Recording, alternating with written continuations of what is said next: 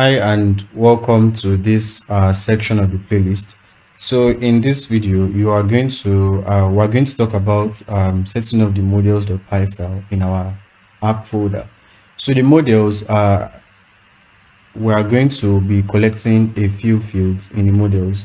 So the first field we're going to collect is the name of the actual to-do item, like buy groceries for next week, and then we're also going to be taking in the status of the to-do item. That is, we're going to take note whether the task has been completed or whether the task has been completed or whether it's still in progress. So right here, we're going to write some code. When we're doing the models, we're going to write some code that's going to enable us to mark an item as finished or delete an item. So let's start and get right into the models.py file. So I want you to go to your models.py file inside your app folder. Now basically, whatever we write inside our models.py file is going to determine what rows and tables we have in our database. So we're going to create a new model. I'm going to name it to do, and then open parentheses, and we'll pass in models.model, and we'll put a colon here. And after doing that, we're going to create our first item here, and it's going to be the name of the name of this to do item. So we're going to put name is equal to models.char field, and inside here we're going to pass in max length equal let's put, I don't know, 5,000, or max length equals 1,000. And we need to put another create another table inside this our model.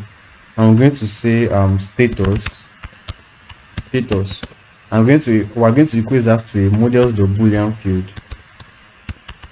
So we'll say models.boolean field. So basically, a boolean field only has two inputs, can only have two inputs, whether true or false. If it is true, it means the task has been completed, but if it is false, it means the task is still in progress. So I'm going to say models.boolean field. I'm going to pass in a default of false. So once we've done that, we just need to put this. Okay, one thing that we need to do also is we need to pass in the user, that is whoever is creating this to-do list item, because our website is going to be a multi-user website. That is, anybody can come to this website, register, and create an actual to-do list, an actual to-do item. So what we need to do is, at the top, we need to say from Django.control.auth.models import user. So what you now need to do right here is what you need to do, import user. So what we need to do right here is we need to create a foreign key to this particular user model. So basically what a foreign key does is that it connects two models together, so they form a relationship. Now what we're going to do right here is we're going to say user is equals to models.foreign key, and inside this parenthesis we're going to pass in user, and then we're going to say on delete equals models.cascade. Now what does this on delete equals models.cascade do? So what it basically means is that if this user ever gets deleted from the database, we also want you to go into this database and delete everything, every to-do item that the user has created. So basically what I mean is that if for example a user deletes his account, all the to-do items that he has ever created is going to be deleted from the database. So the last thing we need to do is we need to say def_str def_str donder, and then we're going to pass in self here, and we're going to say return self dot name. Let's name this to do name, So we're going to say self dot to do underscore name, return self dot to do underscore name. Now anytime you create a new model in your models of pi, you need to make migrations and migrate so that these tables can actually be created in the database. So we're going to go to our terminal. We're going to break out of this terminal of the we're going to break out of the server, of the live server, and we're going to run python manage.py make migrations. And then once we run that, you can see create model to do, and the next thing we need to say is python manage.py migrate. So this is going to migrate and save these changes in the database. So next thing we need to do is run our server, python manage.py run server. So our server is running now and it's live. So what the next thing we need to do is we need to register this model in our admin.py file so that we can actually see this model in our admin dashboard, Django admin dashboard. If we go back to the dashboard right now and we reload, we can see there is no model displayed right here. Let me zoom in. But once we come to our admin.py file, we can say from Django.models import, sorry, not Django.models, from .models import import to do. Now the next thing we need to say is admin.site.register, and basically we are trying to register. So we would say admin.site.register, and inside here we're going to pass in to do. So once we do that, we just need to save it, go back to the browser, and then reload.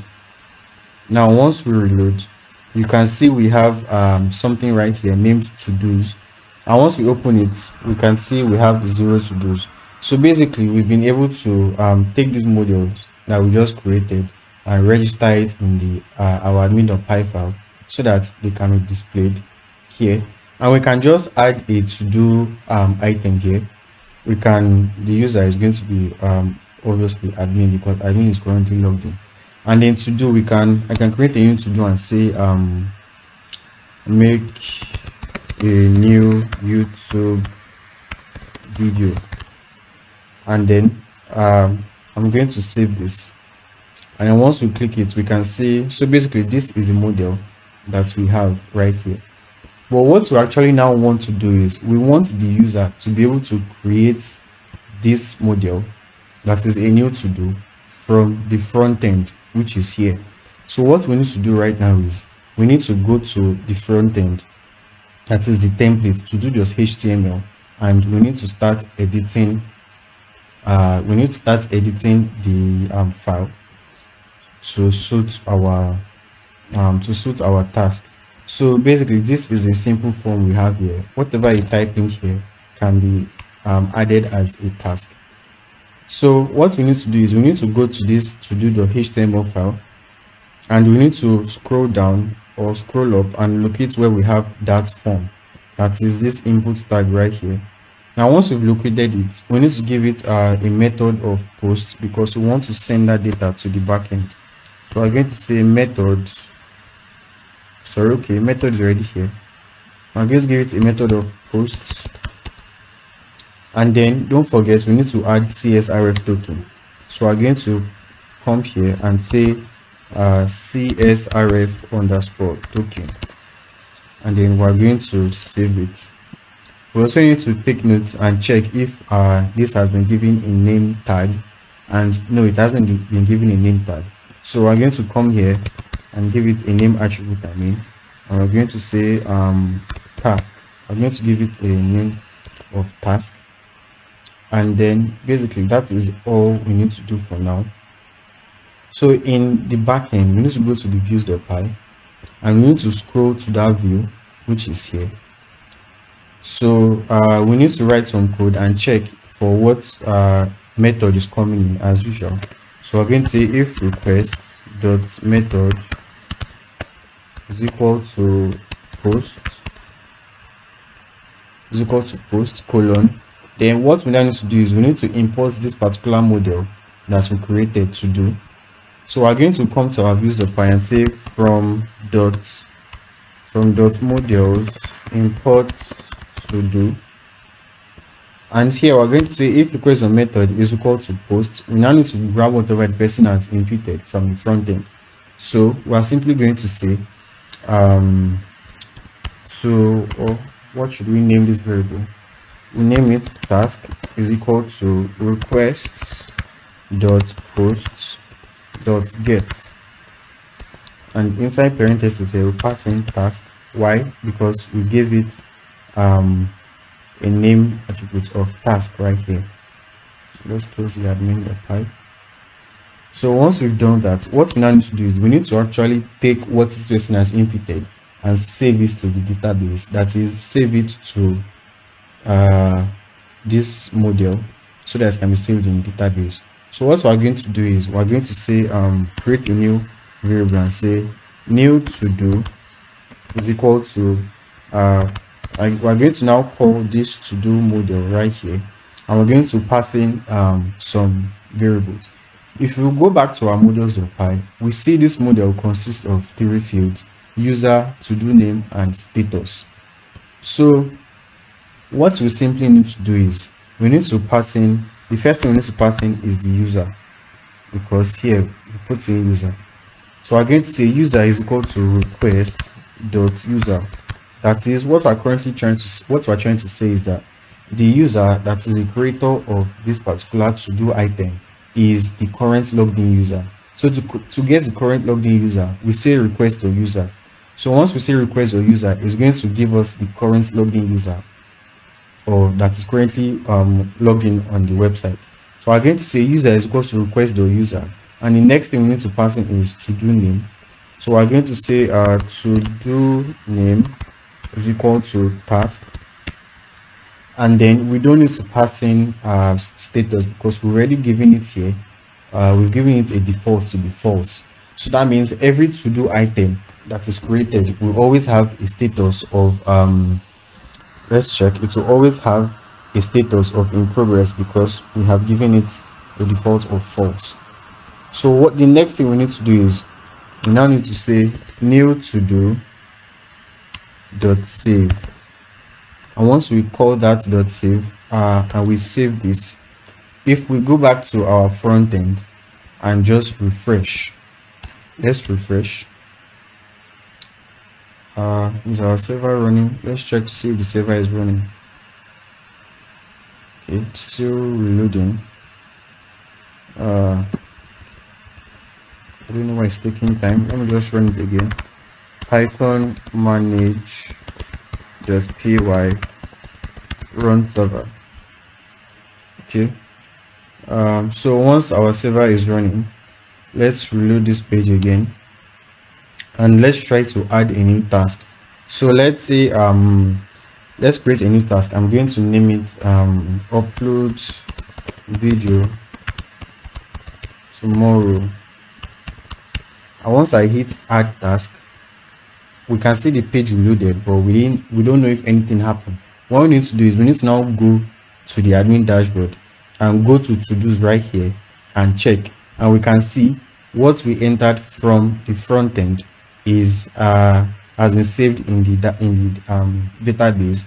So once we click this, we can see that the user was the current logged in user that typed it, which was admin, and then we can see the to-do name is upload video tomorrow, and the status is false.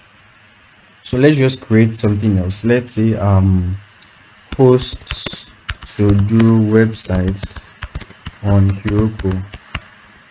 So once we add task and we come back to the dashboard, we can see host to do website on Heroku has been added to the dashboard. So that is all for this video, guys. In the next video, we're going to talk about how to actually get the data from the back end, all this data, and display it in the front end. So basically, anytime a user is logged in and get redirected to the home page, they are going to only be able to see whatever tasks that they have created. So thank you for watching this video, guys. If you like seeing content like this, please don't forget to like, share, subscribe, and come back for more videos. Thank you for watching, and stay tuned for the next video.